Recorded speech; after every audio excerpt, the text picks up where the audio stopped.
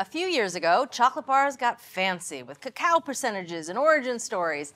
And today, chocolate chips are experiencing a very similar renaissance, along with bigger price tags. So Jack's here to tell us if any of these fancy chips are worth it. Yeah, do you want the good news first? Or Always. the not so good news? Always good news first. These are so much better than the last time we did a taste test in 2009, but on average, the price has doubled. Wow, doubled. Yeah, basically, these are the same quality as now eating chocolates. Oh, that's good news. Yeah, so start eating. All right.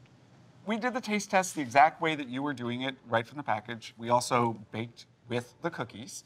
Can you guess what we made with them? Chocolate chip cookies. Yeah, and we found very similar characteristics. The only thing that really changed were there were a couple of brands that were rectangular chunks that we really loved straight from the package, but caused all kinds of problems in the oven. Blobs, too much chocolate, not enough chocolate, they didn't spread properly. Basically, those big chunks were causing irregularities in the cookies. And so, although we liked the way they tasted, they ended up at the bottom of the rankings. I didn't bring any of those here because you were gonna like them, and then I was gonna tell you the bad news that they didn't bake very well. I appreciate that. Yeah, I'm thinking about you, Julia. So, big thing here that you wanna be looking for is, first of all, sugar level.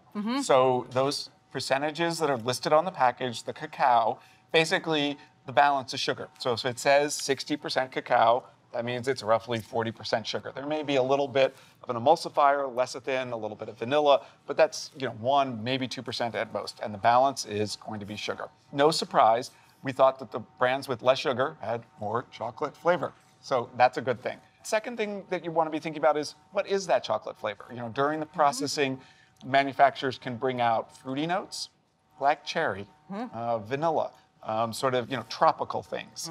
They can also bring out espresso, smoke, leather.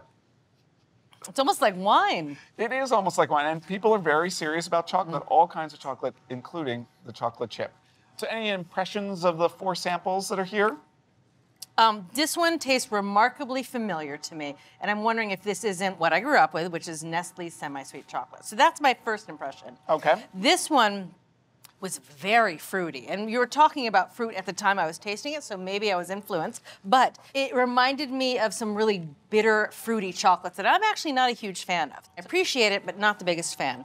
These are delicious. I could just sit here and snack on these all day. So I'm in love with these. These are pretty good, I have to say. Their size is kind of the classic size I grew up with, but they have a better flavor than these. So if I were to rate them, okay. I think these... And you are actually, by the way, supposed to rate them.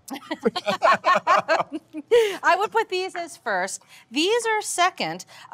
These are good. They're a different style than I like, but I appreciate the quality, and these would be last. Okay. I should say that the differences in size here, these did not impact the cookies. As long as it had the round, classic teardrop shape, it didn't cause any problems with the cookies in terms of distribution of the chocolate. So small chip, big chip, it's really personal preference. All right, so let's start with my favorite. So you chose Nestle's newer, more expensive, sort of more upscale product. This is their bittersweet chip. So we probably both grew up on semi-sweet morsels. Their sugar content is about 57%. Sugar content here is really closer to about 38%. Oh, wow, much lower. Much, much lower. And so you get more chocolate flavor. They're also a little bigger, which I think has a psychological impact that you think, right. More chocolate, it's a bigger chip. All right, now let's go with these, which I kind of recognize as having a fancier flavor. They're fancier. I'm surprised you didn't like it. That was the taster's favorite. Ah. So that's from Ghirardelli. That is their 60%.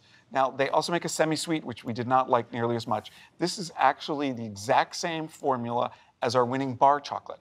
Ghirardelli, 60%.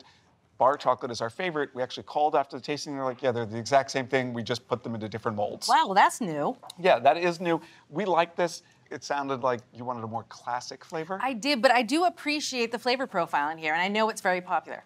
So where do you want to go next? This one, which I also really enjoyed. So you're back and you're 8 years old again. I am. I agree with you on most things. I'm going to disagree with you here. These are too sweet. They are only 43% cacao, and I want more chocolate. Okay. You can have your sugar. Okay. I'm taking the chocolate. I like that. And these, which actually I, in my head, thought were the original. What are these? They're from a company called Guittard. Yeah. It was the runner-up. Again, sort of high cacao. This was our favorite of all the different Guittard products.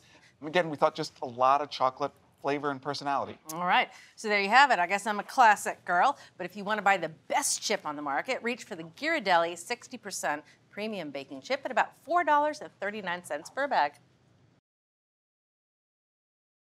Thanks for watching America's Test Kitchen. What'd you think? Well, leave a comment and let us know which recipes you're excited to make, or you can just say hello. You can find links to today's recipes and reviews in the video description. And don't forget to subscribe to our channel. See you later. I'll see you later.